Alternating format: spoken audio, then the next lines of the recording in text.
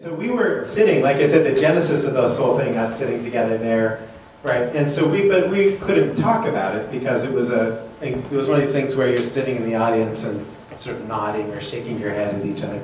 So why did you also, along with me, start shaking your head negatively when Pablo Helguera said that thing about I don't want to get involved in ethics? What was your... Do you remember? Well, I remember I was saying what I said was that I'm trained as a photojournalist, and I learned from Jürgen Heinemann, who's an incredible German photojournalist, and I learned from him one of the most important lessons, actually, to be an artist. And one of them was about taking responsibility for the position that you have behind the camera, and then also how you, through taking a picture, position your audience in front of that same subject. And to actually really feel the consequences of these actions. And that is where ethics come in for me, is this reflection on the consequences of your conduct as an artist. And I mean, as an artist, there's the work that I'm producing, but there's all these, and I'm sure we all have that, all these interactions that lead me to make work or to make statements, all the collaborations, all the conversations, all the interviews or questions and research that we do. And I think that there are many moments in the making of work, also before it even gets shown, where this question of conduct and the consequences and the values and the meaning of that conduct gets raised. And I felt I know that Pablo doesn't think that, and I wish he would be here to speak for himself, but it sounded in this moment of what he was saying that he wanted to move art away from this question of having an actual consequence, a political, a social implication for the community who chooses to see the work or chooses to engage in the work. And I strongly disagreed with that statement.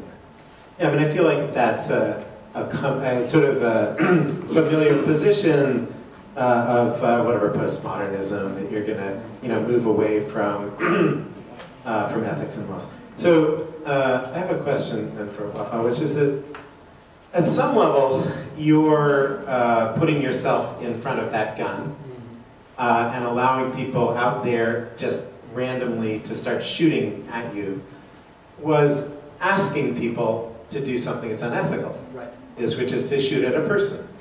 And so, but you're sort of doing it. You're putting yourself there. You're asking or inviting it to happen. So I was thinking about that in a way. What you're doing is sort of talking about ethics by a counterexample. Would that be? What do you mean by that? The counterexample is that what happened is people shot you. So the piece was this unethical thing that lots of people did. Well, it was a dilemma for so many people, whether you shoot or not, right? When you shooting, are you supporting the artist? Or are you basically supporting the military? Yeah, because it's a complete failure of a piece if nobody shoots. No, exactly, and I think that's the argument through the chat room, was just like running through the project. When people asking each other, why are you shooting? And the other people who are shooting, they said, well, shut up, without us there is no project, right? Right. If we are not shooting. But beside that, I think it was another action. If you don't want to shoot, and many people have decided to take that action, is to take the gun away by basically turning it left and keep it left, which to prevent shooter from shooting directly. From actually hitting you, exactly. Yeah. So two things. So first of all, that reminds me, I don't know if people know, David Hammons put a piece of public art up in Washington, D.C. It was during an election. Jesse Jackson was running for president. And David Hammons put up a painting or a portrait of Jesse Jackson as a white man with blonde hair and blue eyes. And it had this quote, "How you like me now," scrawled across it, which was a quote from Kool Moe Dee, apparently. I'm just, this is what I've been told. So after it was put up, almost immediately it was put up, David had to leave town, there was some delay. It was put up by 3 or 4 white preparators in an African-American community in D.C. And almost immediately after it was put up, a bunch of people came, they saw a sledgehammer, and they knocked it down. And so David then, and so smashed up and down. So it's now part of, it was put up back up, but he didn't want to take away those marks of destruction. And in fact, when he's shown it, if you see it now, he has a little Lucky Strike cigarette, because he said it was that activation, that act of violence against it, that activated it, and it got the discussion going. It was all over the press. Remember that? So that, in a way, that embrace of that act of violence against his piece was the piece. No, exactly. And I think when the piece was put up, it wasn't called Shoot an Iraqi, it was called Domestic Tension, and totally stripped out of any politics. In fact, you have so many people who are hunters, who are paintball players, who are game players, coming into this encounter without knowing it's about an Iraqi guy who lost his brother. But what I wanted to be the project to be so naive to the point it became the water cooler talk, right? So it's just like, who doesn't want it to go on the internet and actually press a button and shoot?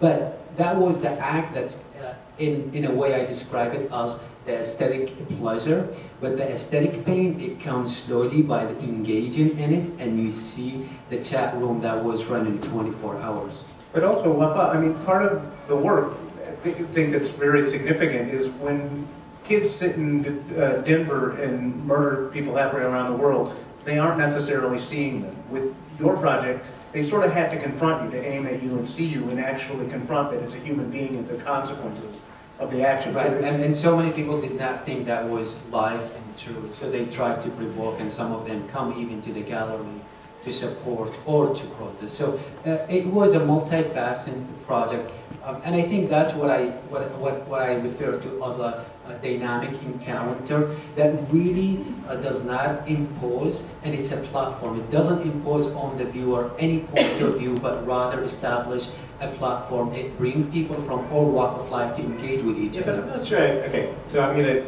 just challenge him on this, and then we have. Do people have questions? Nodding. Yeah. Yeah, yes. So, actually, you know, when I said before, is there anybody in this room who supports cruelty? And people laughed, right? It's sort of like, no, because this is an implied set of moral positions or that we hold, right? So that when you say to say, you just put it out there and there's not. I mean, I actually think that the people who are shooting think, kind of, this is sort of cool. I'm doing something a little bit transgressive, even though I'm participating in the piece. That at some level, that you're playing around with norms, right? That a ethical or moral norm would be, it's wrong to shoot people, right? No, it's true. I mean, so many people who decide to shoot come back later and apologize and said, I am really sorry. I was tempted. I don't know why. I wanted to see what it feels like, but I'm terribly, deeply sorry for that. And I think it was an ethical question and dilemma for the audience to participate in it. But we have to talk about the objective of the piece and the artist as well. Sometimes artists have to cross these boundaries, ethical boundaries, in order to achieve the objective of the project. But the ethical line we cross, it cannot be worse or than the ethical line we're trying to basically bring light to. Yeah, so and I promised I wasn't going to mention this, but I'll mention it anyway. So, there's, I don't want to get off into a discussion about Santiago Sierra, but if my project is to diminish cruelty, here's an artist who, for example, paid very poor Mexican laborers to masturbate in public. Or to stay in boxes. To stay in boxes, whatever. So then there's a question then of the, how far do you push the ethical boundaries in order to understand how far you can push ethical boundaries. But you urged me not to talk about this, and I take it back. Don't comment. It's too late to take that back. I'm getting That's unethical. daggers from it is. It's unethical. I see. I just broke a promise. Okay.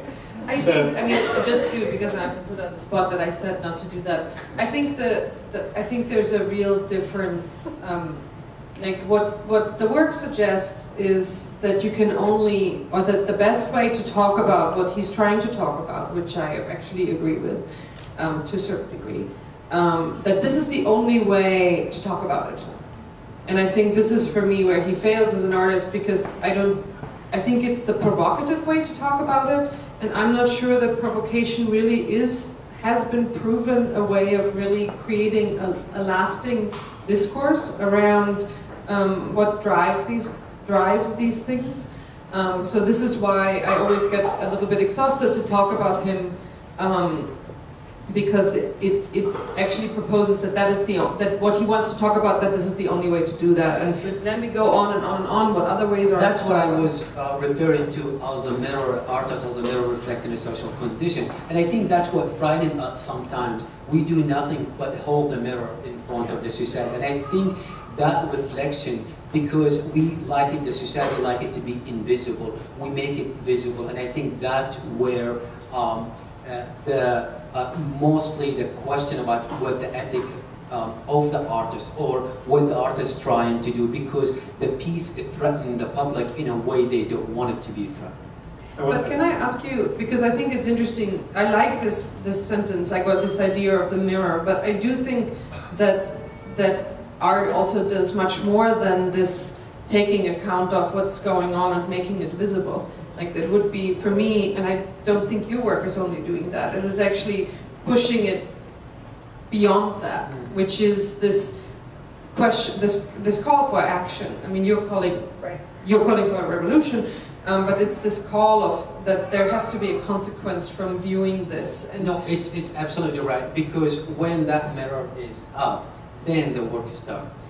Not the act of lifting. Exactly, because then I think that was a problem for many years, and I experienced especially here, is that, if people just would know how things are happening, things would be so different in the world, right? If they would just know. But we, at this point, have to contend with the fact as a society that the knowing does not necessarily trigger anything. And sometimes that's what's wrong with political art, because political artists hold the moral ground and they think they know better than the rest of the society, right? And I think it comes down to just like, no, that's not true.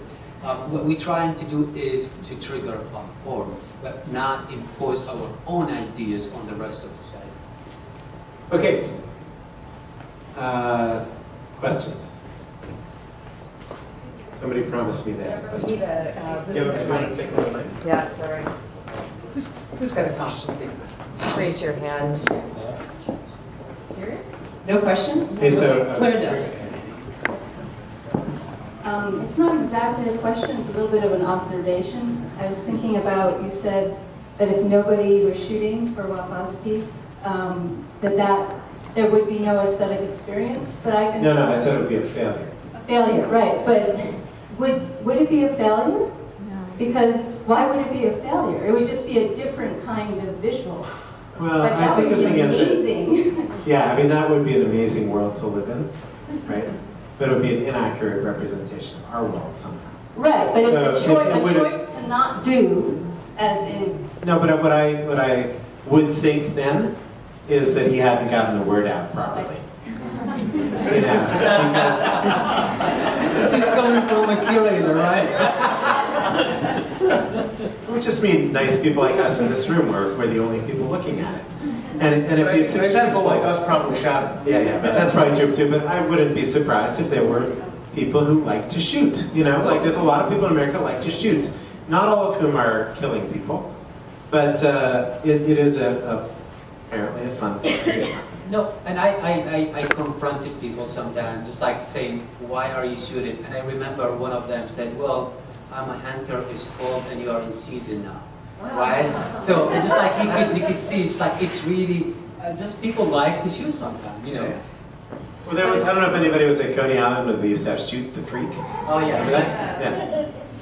One thing, though, which would be a discussion more of your work, is this and I was racking my brain to remember, probably maybe somebody in the room knows the author. There's this really interesting book on killing that somebody wrote in terms of the change strategy of the military between like starting in the Vietnam War. Brosnan. Thank you. And it's a really depressing and extremely interesting book, which I think actually goes more to the heart of the matter of how there have been, because I think naturally, phenomenologically, like as humans, we would always resist to kill. I think that's kind of the kind of biological setup that we have. We're not physically, we're not a killing machine. Like that's not. Yeah. So there has to be all this psychological training actually to enable us to do that. Yeah, so one point out of the project is accountability, and none of the shooters thought they thought they were anonymous basically when they were shooting. They didn't know I was recording every IP address basically. And there are some points when I hacked into their machine and stopped their guns. For example, MIT hacked into the gun and turned it to an automatic shooting on its own, destroying everything. So I hacked back into their lab and basically broke their computer. So I think there must be another question. Questions? Dred, I was with you all the way until you talked about that you're accountable by not voting, because I think the dilemma that really has been shown here is there is no way not to be accountable, and you're equally collusive in not voting. So it's just a philosophical having to suffer that sense that one way or the other you're going to be accountable. But my question was, I was with you through revolution until you said communist. And why communist revolution, and where did that go in terms of some of these issues? Well, I guess a couple of things. I mean, the first point of not voting, it's not about absolution. It's not about feeling good because you don't vote. It's actually about, I mean, imagine if there were, I mean, even just a couple million people who, not out of apathy or just didn't show up at the polls, but there was a real question in society that was boldly posed of should people not vote, not because they, you know, just don't like it, but because they think their votes actually contribute to harm, to actually, I mean, you know, Tom started, well, you know, is anybody in the room for cruelty? Well, I would expect almost everybody in this room that's over 18 voted. So you voted for somebody who both sanctions torture and absolves torturers of the previous administration. You guys aren't for that, but that's what you voted for. And so there is a real question of what if millions of people said, no, I'm not going to sanction policies and of people that advocate things I am morally and as a human being opposed to. On the other question, where did communists go? We can get into a long question. I don't want to turn this into a discussion about that, but in the revolution, you know, in China, when in 1949, the life expectancy was 32 years old. By 1970, it was 64 years old. The literacy went up drastically. They eliminated opium addiction. One of the first laws that was passed was for women to have divorce and then for women to have property, which in a semi-feudal and feudal society where people were sold into virtual slavery, that was a very good thing, a very liberatory thing. People were controlling the society in lots of different ways. Now, yes, there were problems with those societies, and just to be clear, China today is not a communist society. It's not something I support. It's a capitalist society. It has been since the mid-70s. And if we want to talk longer, we can. I'm more than willing to get more deeply into it. I have a lot of thoughts about this, and I could, you know, in short say, if you really want to get into it, I would say look at the work of Bob Abakian, the leader of the Revolutionary Communist Party. He's looked deeply at the socialist societies that have existed in the past with an eye on doing better in the future, and has a lot to sort of uphold about the great advancements that were made in those societies as well as their shortcomings, so that we can do better next time. But I mean, and if Tom wants me to talk more, I will talk. But I think that's just not for tonight. Yeah, exactly. We could talk later after. You know, I'd be happy to talk. But I do think actually that, you know, if one's goal is to diminish cruelty, these are completely legitimate questions to ask. Yeah. And it might not be good for you, but overall in the society. And I've only been to Cuba once, but if you compare Cuba to, you know, Venezuela, where would you rather be if you're an average citizen? Is an interesting question to ask. Okay, but let's not get into, that's not today's, because the average citizen in Venezuela is pretty bad. Next question. Oh, Andre, I thought it was interesting. Thanks, everyone. I thought it was interesting that you trained as a journalist. And do you see that, when you were talking about holding up a mirror to society, do you see photojournalism as doing that and stopping at a certain point in terms of its effectiveness, that the images as effective or ineffective? I think it's for a language. I mean, I deeply believe in photojournalism as a practice. I mean, we sadly we don't see it enough in its breadth and its capacity. I think that there's a different kind of, maybe to pick up what Thomas proposing, an accountability as a journalist that you have to a project, to a research project, that has a certain kind of linearity and community that are involved, like the community that is in front of the camera, the community that you are putting in front of the picture. There's a kind of very tight line and relationship between those systems for me. And to move from journalism to art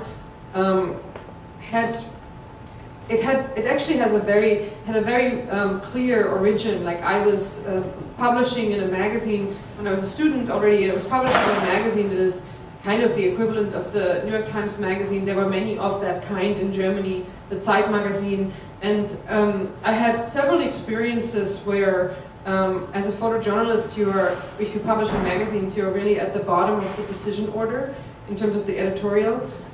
So my work was constantly and recontextualized through subtitles, through article writing that was in complete disagreement to what my project was as a journalist. And I think it was, for me, that was a very intense experience, and I felt I was breaking my contract with the communities that I had been part of, the pictures that I had taken, and I had no way of stopping it. You know, you pick up the magazine at the newsstand, and you open it, and you get a heart attack, and you know that many hundreds, thousands of people are opening this at the same time. So it was a form of taking control, I think, as an artist, and that is a longer conversation too, but there is certainly much more control over this kind of encounter of your work with an audience. Can I ask just a simple question? In terms of the effect of photojournalism, I wanted to see, what do you think of the idea of the decentralization of the distribution channels? In the past, very limited distribution channels. Then there comes the birth of the internet. And how did that change photojournalism or journalism in general, in terms of, in the past we have very controlled distribution channel broadcasting to us saying, this is what you should believe in. Then that changed, because every one of us as an artist is able or capable of becoming a distribution channel. But I think we were that before. I'm not so sure. I've many years of really struggling with this idea of that the information.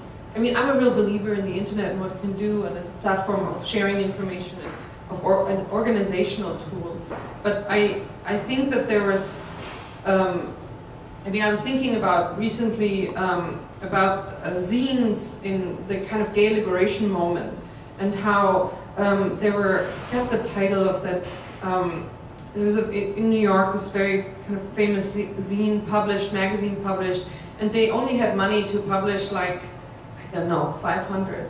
But because of the way they were like reading the magazine and handing it on, there was a form of distribution that had a different kind of consequence, because there was a social interaction, a conscious, like an effort made, a real physical effort made of handing these materials forward because they were scarce and they were therefore needed to be shared. And there was I I've been thinking about this way, how that also created a community. As you can tell, I'm a big believer of this notion of a community. And I worry the shortcomings of the individualization through the electronic communication. So we have another question. Another question. Let me just say that, just to get back to the ethics side of that particular discussion, one of the things that's discussed a lot is sort of internet ethics, right? And the whole attack on copyright and everything that's sort of happening in a very active way in terms of the property. And there's, you know, this idea among certain kind of, open source activists that, the greatest, good is when you can sort of share something, it gets shared again and shared again.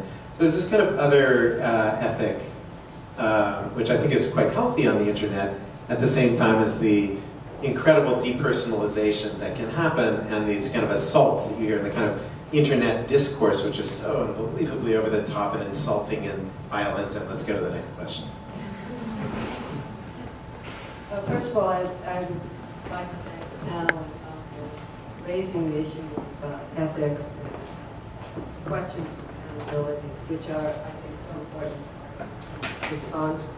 I was just wondering if we could go back to Pablo where reluctant to talk about ethics, because I was wondering if it was tied into his reluctance to put forth best practices when it comes to socially engaged art, and perhaps his reluctance to put forth any opinions about bad and good art, whether on the moral level or aesthetic level. I was wondering if you... So to me, I think that the problem is that he's not here, and that we're all like really good friends of his, and we wouldn't want to speak for him. We could put words in his mouth. We could put words in it. But it would be and I don't know if I would. right? But no, I mean, it was just a trigger, and it was just a moment in which I felt like, I don't even know if Pablo, it was just a side, it was almost a throwaway comment. Was this in the before context. Ed redid The Ethicist?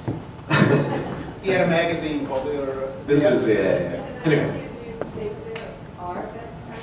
Yes, I think there are best practices, but I think that best practices are meant to be broken and all that stuff. So, I mean, but that's for me is this, I wanted to talk about that a little bit, is that what's hard about really talking about ethical questions in art practice or in cultural practices is it's really hard labor, it's really hard work, it can never stop. So there cannot be a definition of best practices because they have to continuously work and engage and struggle with the changes that happen around us all the time. And it's extremely precise. I'm not talking about certain kind of relativism, I hate that stuff, but it's really this kind of way in which values are something that grow, that are work. They're not given. They're like, they only exist if you work them. If you work for them, or if you work with them, or if you work on behalf of them or something. But it's a process. And I think that's the thing that comes out of, best practice. I'd say, by the way, I'd like to revise my statement. I think there are worst practices. And I think a lot of mistakes keep getting made over and over again. And the best practice is to avoid the worst practices. But I also think part of the complexity is that people often don't really challenge what are ethics and what are morals, and it's assumed that there is sort of a universal ethic almost, and that in a certain sense, the simple thing that's unethical. Well, according to whose standards, where did that ethic come from? And the doing the hard work. Well, yeah, but at varying points in history, wind back the clock 150 years. It wasn't necessarily amongst all society considered either immoral or unethical to own other human beings. Now, even some of the most monstrous people on the planet think that that's repugnant, but nonetheless they do things which 150 years from now will seem awful. You asked how could I be for communism? Well, I think the division of the world into a tiny, tiny handful of people that control the wealth and knowledge that humanity as a whole has created. And the great majority of people, I mean, half the planet's trying to survive on less than $2 a day. Perpetuating that world, including in the name of democracy, in my opinion, is unethical.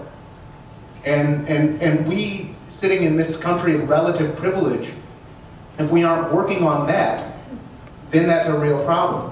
Many people don't agree. Many of my good friends would not necessarily agree with that statement. But the question is that if we just leave it as sort of a generic ethic as opposed to, well, where did your particular values and morals and ethics flow from? What society, what production relations did they concentrate? Then we aren't actually getting to what the real differences and possibilities are.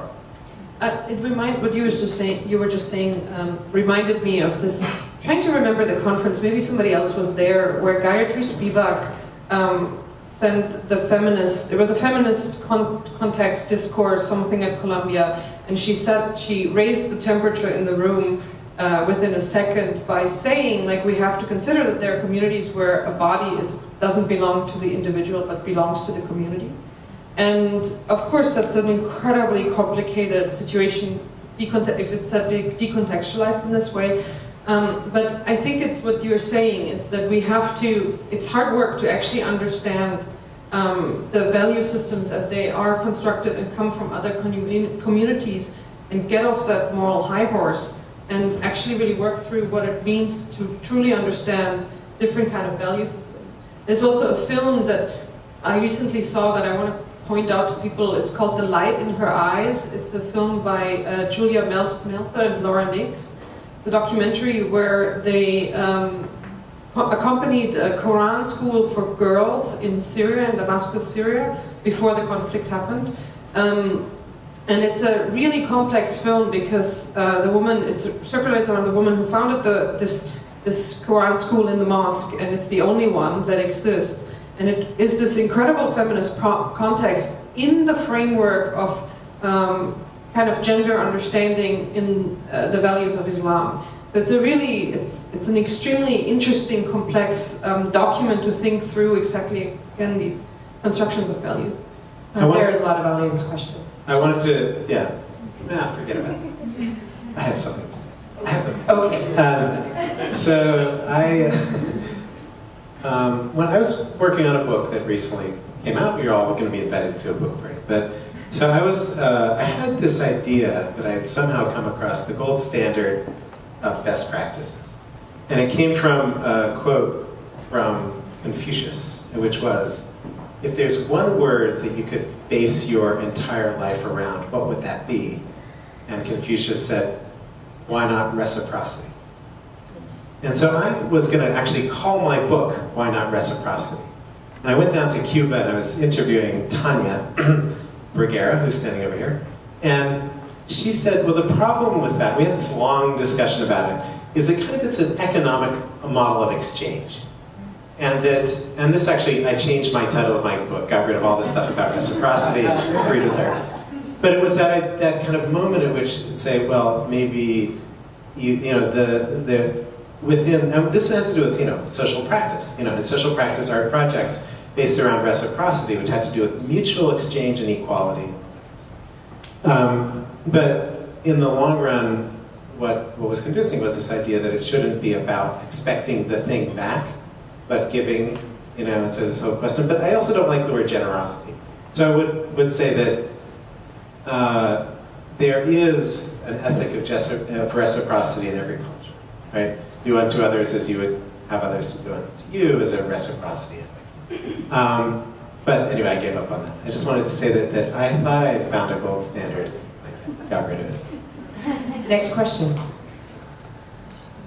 Hi. A little earlier, there was a little bit of a conversation about the role of this type of work, whether it's just to highlight conditions, conflicts, or whether it is to begin to propose something.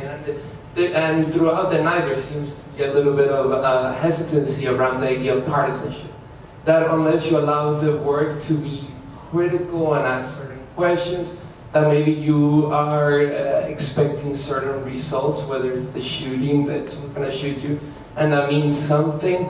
And I wanted to see what you thought of that partisanship. Is the role of this work just to highlight conflict, to try to intervene? What is the role of that?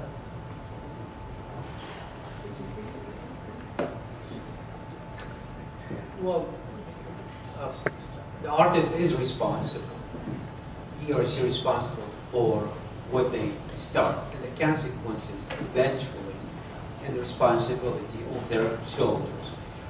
And what I was mentioning earlier is not the idea of I don't want to own that work, but rather that I do not want to impose. And I think these are very different concepts here. One is I am imposing on you. As an artist, I own the idea and I'm entitled to it, but I'm imposing that idea on you. I moved away from that kind of work because ultimately it is the same concept I'm fighting constantly, whether under the regime of Saddam or here or other places. And I find my role is to trigger something. And then the participant, and this is go to the notion of Benjamin, the idea of the storyteller. When you open that platform, you invite people to generate their own story. Then the story is retold through the participation of it. So really the idea is not limited to what the artist could generate, but rather what the participant could generate from that encounter. I have very clear values, positions, political opinions. As a German moving to this country like more than 15 years ago, I thought that the term opinionated is a compliment. Because it certainly is where I come from, you know, like where you have very strong convictions and opinions, and I come from a culture of debate. I grew up as somebody where if you wanted to be somebody in high school, you had to make up opinions, you know, and try them out and kind of figure them out with each other. And I think the history of philosophy that comes out of that culture is we all know. So I think that there's something else. I think that I as a person have an agency that I use and operate in my life, you know, through my work, through my politics, through my political actions, and through my teaching, and all these kind of things. And I also do work that is completely influenced by the values that drive me as an individual.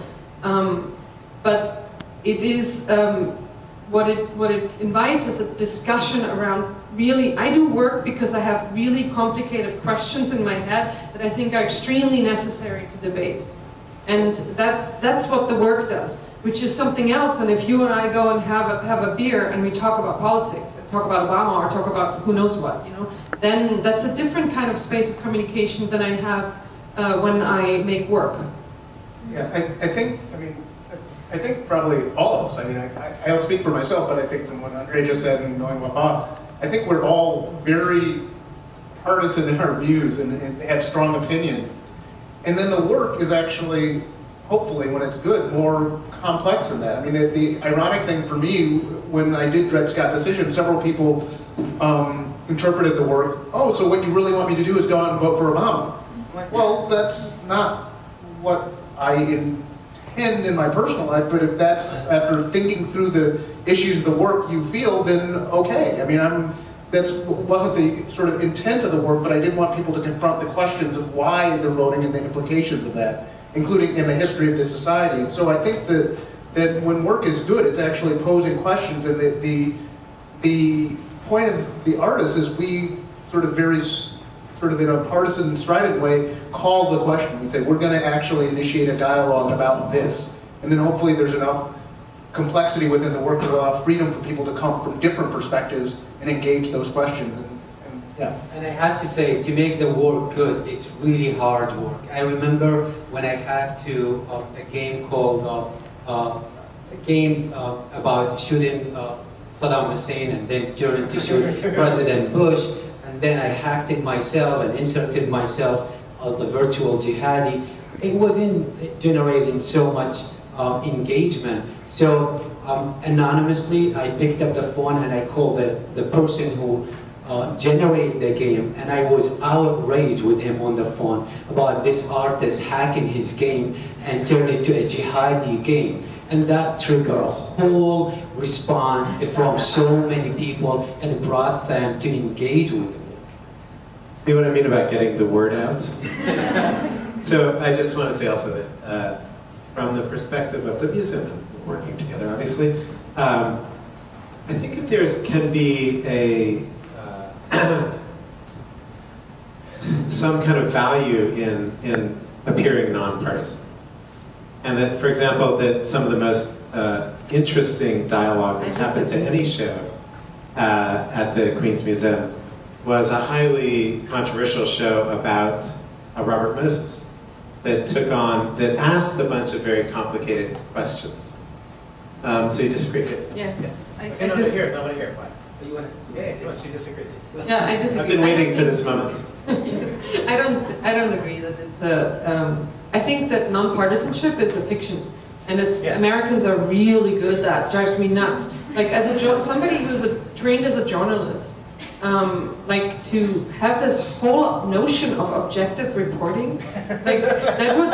I think it just doesn't make sense. I didn't say I was nonpartisan. I said it's valuable to appear nonpartisan. Yeah, because here, that's okay. So the thing is that if you put your cards on the table too quickly, and I think you guys as artists do this. You're not saying here's what you should think. You are saying let's ask some interesting questions, and you get to it. You have to get to it. But let me say just like one thing. There is a value of appearing not participant, because at some point when you are engaging people, the hardest thing is to step aside and watch that platform, because you don't want it to interfere too much. Then you start imposing. But it is valuable to step aside and say, okay, I initiated that, but at the same time, I'm gonna let it play and then monitor it. Right, but the other thing, hold on one second, I also want to say, I'm not an artist. I'm doing this as a museum director, right? So it's an institution that invites artists, and they can be partisan, but if you put a collage of different kinds of partisanship together, then you have this, that's the platform. No, but I think that's the problem. I think it's really the problem here that I experience, and that we have to, for me there's a huge gradation between appearing nonpartisan and being dogmatic, right?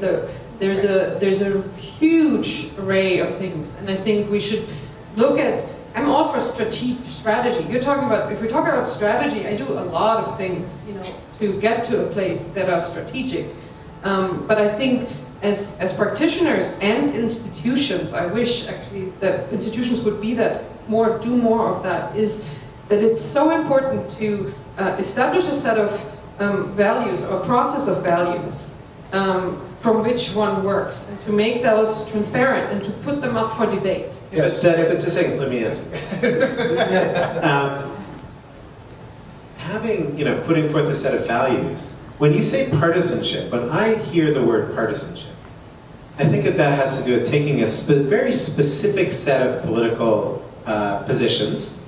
And the thing is that those political positions might be interestingly sort of inquired about, right? So if you talk about values, like I think that we've said repeatedly over and over again that we want to be the most community engaged museum in America. So that we have a value that has to do with community engagement.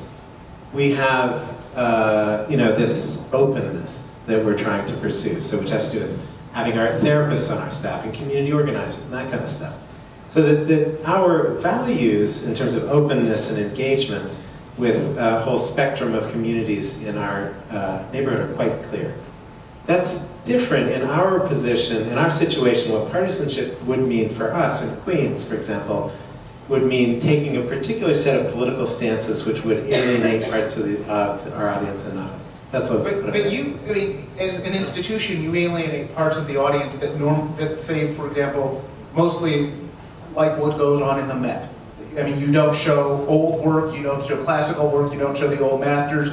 You show this like funky contemporary surf where people have thousands of tin cans dropped on their head, or other people organize political movements and call that art. And I mean, you know, it's, and I think we should listen to this foreigner who says, look, you guys need to take a stand. It's a real problem in America where you people just pretend you have no positions and you just try and be all things to all people, when that's absolutely not true. The work that most of us do, at least until recently and even mostly now, isn't showing in the most mainstream places. What's showing in the most mainstream places is stuff that is much more conservative than this.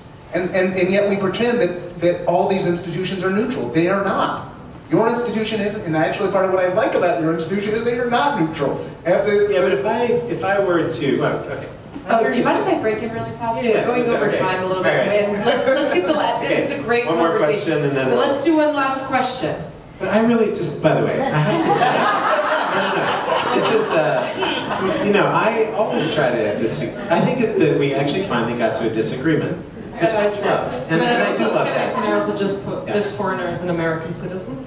So I'm speaking from my own society. History. Yeah, as we all have as Americans, except our indigenous colleagues and friends, you know. I do think that there is this, what I think is important to say is to have a conviction and to have a set of values as an institution or as an individual does not mean that you have to be intolerant to the other positions. You know, it's this incredibly valuable idea of organizing across difference. This idea of consensus, again, consensus building drives me nuts. Like this idea that we have to, that organization is only possible through a creation of consensus is difficult politically. Like what we have to learn is to be like, okay, I have this set of values. I recognize Tom, you don't. You disagree. We have a different idea of what an organization or an institution should do. So how do we reconcile that, and how do we learn from each other and engage each other instead of just being tolerant, which is the other problem, right? So like this is, I think, the potential of acknowledging this difference and working with it actively is where the good potential lies. Right. So and then I promise you. So, but I think that there's radical possibilities in cooperation, and that's what my book is. Last question from the audience. And if you want to buy it, it's available. Quiet. We'll take that a little. Okay. Thank you all for sharing your work. It's really interesting in your conversation as well. I'm really interested in trauma in relation to art, and I wanted to bring sort of an ethical question about that. And so Wafa, I don't know if that's how I pronounce your name, but you started out by telling the story about when your brother died and kind of taking a while to process that and then coming up with this piece. And in your piece there, you know, like you're going through this trauma of being shot at. People are going through the trauma of having shot at someone and having to confront that. And, you know, in your piece, people are walking by, dogs barking at naked people, you know, like, what do you see as the ethics of using that in your work? Does the theme of accountability tie in, that you're accountable to yourself, process some of this trauma that you see needs to be addressed in the world? Yeah, so that's kind of my question. How does that relate with the audience, with the performer, with the artist? Well, to be very honest, I was not thinking about trauma at all when I started shooting Iraq. But that helped me in a way it was unexpected. When you lose somebody, you deny you lost them, and there is no acknowledgement, because what we do, we build these barriers, emotional barriers, to protect ourselves from acknowledging the losses. Only when I become vulnerable, physically, emotionally. And I remember at day 10, I totally broke down, hid behind the desk, and cried my eyes out. For the first time, I acknowledged my losses, because the situation I put myself in made me vulnerable into acknowledging the losses. Then there was a whole set of drama started after the project itself, and I acknowledged it on day 30th when I said, okay, the project is over, But there are so many problems I have to deal with, and for so many years after that project, I went into therapy, I was on medication, because being shot 24 hours for 30 days, 70,000 shots through that time, it was traumatizing. But if you think about it, that was a many conflict zone created in the comfort zone. So very much mimic Iraq, and it transformed me, maybe not physically, but mentally, where my family existed. And on that point, Wafa's got a really great book called Shooting Iraqi that gets into the peace war, and it's really an amazing, amazing book, and I would encourage people to get it. And as far as my work, I mean, I think that, you know, I'll say it again, you know, this is a profoundly polarized world where a tiny handful controls the wealth and knowledge that humanity as a whole has created. There is tremendous division and polarization in this society, and there is tremendous trauma that many, many people have the privilege of ignoring, both historically but in present day. And a lot of times, I mean, I really like the way you talked about history in the present. I mean, I talk about my work as often looking at history, but also how the history resides in the present in new form. And I think that one of the things is that, you know, the history of dogs, both during sort of slavery, but also the Jim Crow era, and black men and nakedness and vulnerability is something that people sort of see in historic context, but they don't see in the present day. And sort of subjecting the audience to both confronting that, but also the really loud barking dog. I mean, the piece was about an hour and 10 minutes, and it felt much, much longer. And the performers who were being barked at had, I mean, it was very traumatic for them, but also very liberating at the same time. And so I think that this thing of, you know, given this polarization and division, making work that talks powerfully about that sometimes makes people uncomfortable, and that's okay. In fact, in a certain sense, if you're not uncomfortable with the way the world is, you really aren't paying attention, because it is just truly a horror. Which doesn't mean we just like be sad and say, oh man, it's so horrible, we can't do anything. Hopefully the point of the work enables you to see it and then get to a place where you can try and transform the situation. So. And I want to add one thing about vulnerability and putting the body in the performance. I very often say the body has its own language. And what I mean by that, there is the idea of immediacy of performance. And like any other form, every other art form, it's mediated by some form of medium. While performance, when you put the body on a stage or in the context of the performance, what do? And you activating the viewer body immediately, and that it's a language the body understands. So yes, there is a heavy price, but then the objective of the artist is noble by activating others in it by social conditions. Yep. Well said. So before you clap, no. Right, so clap. Go ahead.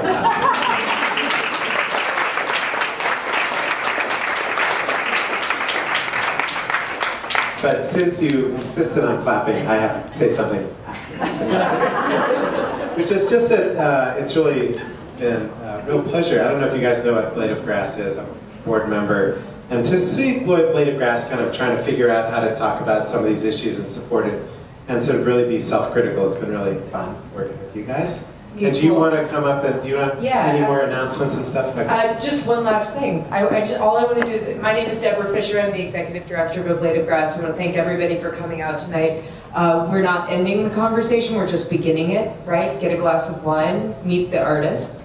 I want to thank all four of you. This was a really tremendous conversation. Thank you very much. Thanks so much.